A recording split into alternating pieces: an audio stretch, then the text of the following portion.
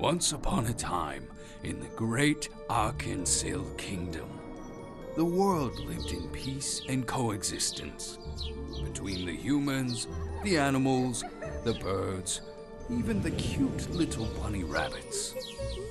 It was an age of prosperity without anything to fear of war, famine, catastrophe.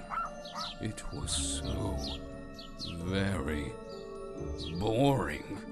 So boring, in fact, that even the devil himself was bored brainless. The devil dreamed of bloodshed, pestilence, suffering on a cosmic scale. So, he devised a plan to make things in Arkansas a little more entertaining. The devil unleashed the curse of the eternal night. A powerful spell that conjured mindless, soulless, heartless monsters across the world. The monsters lay waste to every city, every home, every leaky outhouse, and backwater town in the kingdom. It was beautiful, but for some reason, the humans quite enjoyed their safe, boring little lives.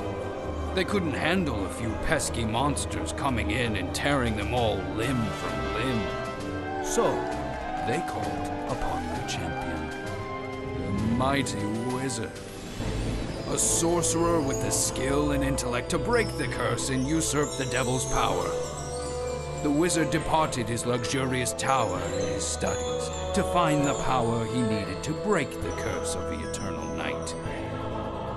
Very well, the devil said. Two can play that game. And who knows, this might be the fun I've been looking for.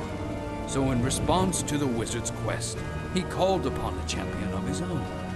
Stingy Jack, history's greatest trickster and con artist, banished to wander the world as a wayward spirit. The devil crammed Jack's soul into the skin of a pumpkin and made him a deal.